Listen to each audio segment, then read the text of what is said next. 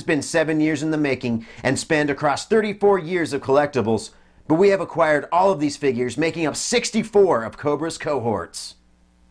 The reason why these guys were so interesting to us is that each one had a specific job and a clever name for each character. Also, we are partial to the bad guys. In order to give you a general idea of how these guys got their start, let's open up the Viper vaults and explore their origin. When you hear the word Viper, you are immediately on guard. This name is meant to incite fear in the hearts of many, and the Cobra organization knows this. If we break down how the term is used, usually the soldier's area of expertise comes first, followed by the Viper term. Trained and equipped to the hilt, these motivated soldiers give the Joes a veritable nightmare to deal with. Some of the elite have to be examined and tested frequently to make sure that they will be effective in their chosen skill set.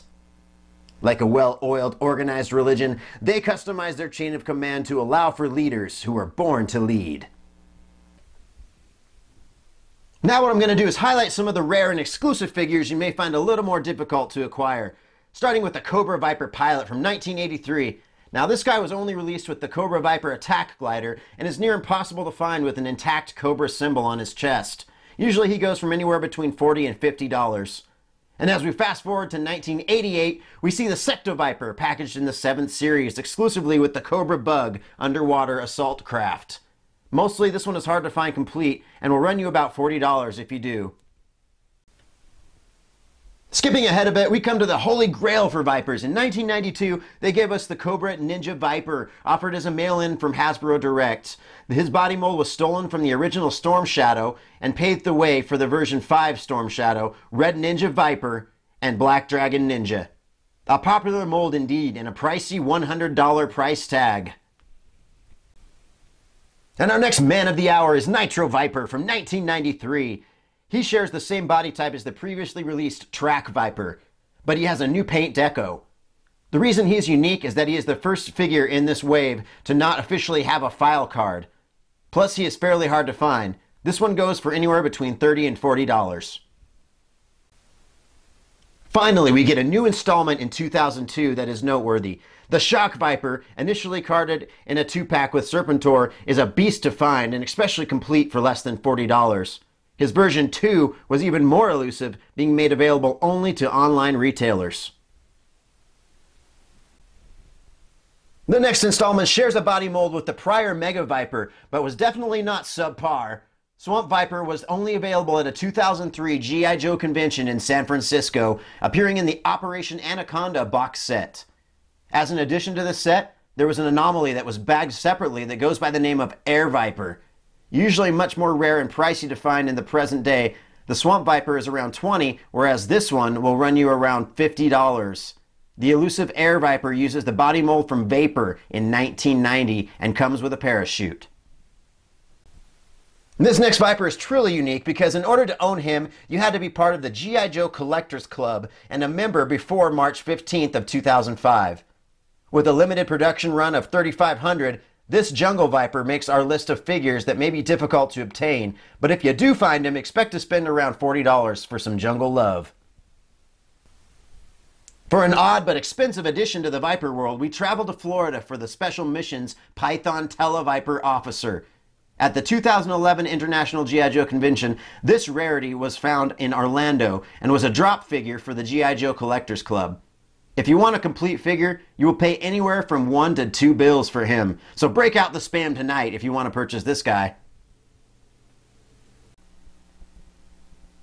As promised, we're going to show you these Vipers up close and personal. Starting from 1983, you have the Cobra Viper pilot. This is when all the greatness started in 83. As you can see from left to right as they go on here, they start changing a little bit. The colors, variations of the colors become more vibrant. They start using better colors, I believe, for these Cobras. I really like that. Through 85 and 86 and 87, they really have some variations there. And a lot of the Vipers were actually pilots for vehicles like the Motor Viper, Gyro Viper, Ice Viper, and I believe the Cobra Viper pilot as well. So it was, you know, Strata Viper 2, he's right back there.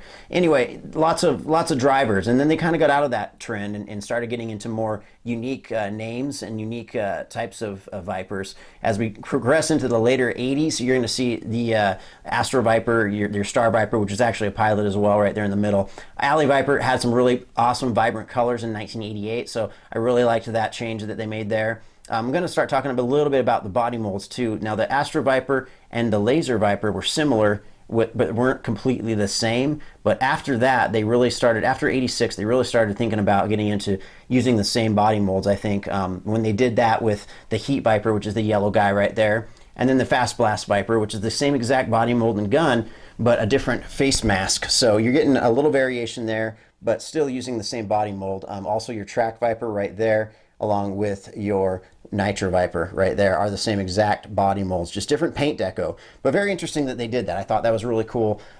You know, they aren't doing it a lot, but it's just enough to keep you interested a little bit in how they use their body molds for things. Getting into the later 80s, you jump from 89 to 90, 91, 92, and then you're getting a lot more vibrant color in the 1991 series with Sludge Viper right there. And then into 93, they did these ones up here, which had tons of color as well.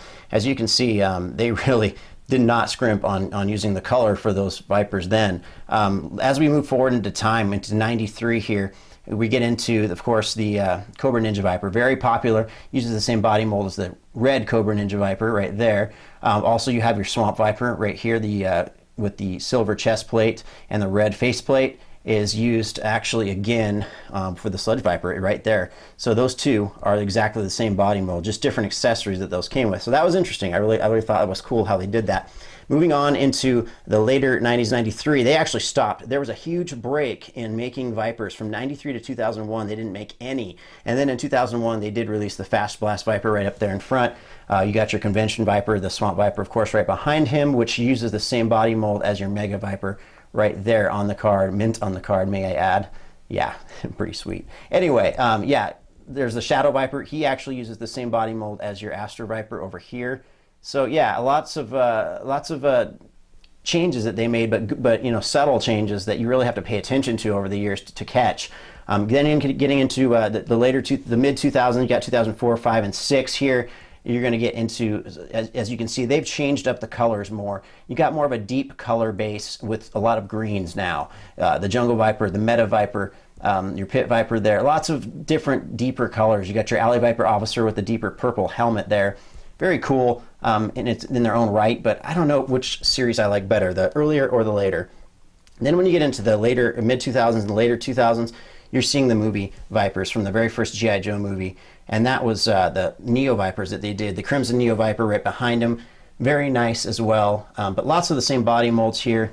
But I kind of like the way they did these new Vipers as well. You know, the times changed, so they changed along with the times. And the details really got good. When you get into 2008 and beyond, you're getting your Zombie Viper right here. And look at that detail. It's good enough detail to be a 6-inch figure. But it's still a 3/4 inch. I thought that was so awesome that they did that and put all that detail into these Vipers. In the back, you have Volcano Viper on the right, and then Hazard Viper on the left, which is the orange one. Those had the same exact body mold as well. Just a little bit different accessories for those guys. But I really like the detail. The details are really where they shine in 2008. Well, actually from 2006 through 2014. Lots of detail there you're getting. The Desert Viper looks fantastic. I love that figure, and I wish I had him in a 6-inch scale some days. But very nice whole set here of version 1 Vipers. And of course, the last Viper of the day is the Televiper Officer, the Python Televiper Officer, that is, from the convention. So guys, there you go. You got your Data Vipers right here. I'm sorry, one more thing. Your Data Vipers, your drones come with those in the packages, and then those were the Mega Monsters and Mega Marines that they released. But look how much bigger the Bio Viper is from everyone else. I really thought they added a different thing to the Viper feel when they got into these ones here in 93. As you can see, that Monster Viper just towers over these Cobras up front here. So I don't know. I think it was definitely reaching. They were definitely thinking of new things to do, and they came out with more color, and they came out with a larger scale figure. I think they're about 5 to 6 inches tall on the Bio Viper and the Monster Viper, but very cool nonetheless. And I like the whole set as a whole. We're going to get into the ranking next and give you our overall viewpoint of this whole set and series. So now let's give this amazing group our rank of achievement, starting with the rank of appearance. And using the customary star chart where 5 stars is the highest possible score, we give this set a 4.5 stars. Only very few of these soldiers portray a dull or plain look. Most of them are well suited to their name and are most impressive. We have substituted the field of articulation for nostalgia because 95% of these guys have the same movements and posability. You know, back in the 80s, there was about 4 big brands, about 4 big lines of toys that were out. One of them was He-Man, one of them was Transformers, and one of them was Star Wars, and one of them was G.I. Joe. So we feel that choosing between the other 3 would be unfair. The nostalgia factor is off the charts with this group. As a child, I always looked forward to seeing the next installment of Vipers. 5 stars and a resounding bravo for making these part of my childhood and millions of others. My question posed is, were G.I. Joes durable? Well, if you were to purchase them brand new, which is very expensive and hard to accomplish nowadays, you would see that they are still just average. 2 of the worst gripes we have with them was that how easy it was to break off crotches if they caught just right on something, or thumbs breaking off when placing weapons in their hands. Also, their O-rings were almost a certainty for future replacing. So, all in all, they really needed a gentle child, but come on, what child was going to be gentle with a POW or a battalion of Vipers? For these reasons, we have to give 2.5 stars here. Now, for collectability, I think in general, we can all say that if we grew up with these action figures, and especially the Viper Corps, we were completely enamored by their attention to variety. As you can see, there is power in numbers. Furled out across the table today, we saw the only version 1 varieties, and may forget that there are multiple versions of these guys. So as annoying as it may be to find them all, it becomes an obsession that can last for years. This annoying truth earns this category a 4-star ranking and an empty pocketbook. Overall, we can see a solid 4-star ranking, and we recommend this particular lot to anyone that has the cash and ambition to be a vintage collector in the Joe universe. So we come to a close and finalize our first 80s vintage review of action figures, and hope you all have come to love the series as much as we do. We by no means expect anyone to spend their rent money for a bomb-ass collection of Joes, but only provide you with the info and experience should you decide to own them. If Cobra had a catchy slogan, it may say something like, "The more you conquer, the more you know." Despite this lame catchphrase, we urge all of you to rise up, feed your vintage hunger, and channel your inner toy. Oh, the wonderful thing about Vipers is Vipers are wonderful things. The tops are made out of plastic, the bottoms are made out of rings. The bouncy, trouncy, flouncy, pouncy, fun, fun, fun, fun, fun. But the most wonderful thing about Vipers is they fit in your bum. The wonderful thing about Vipers is Vipers are wonderful things. Their tops are made out of plastic, the bottoms are made out of rings. They're bouncy, trouncy, flouncy, pouncy, fun, fun, fun, fun, fun. But the most wonderful thing about Vipers is they fit in your bum. Fit in your bum.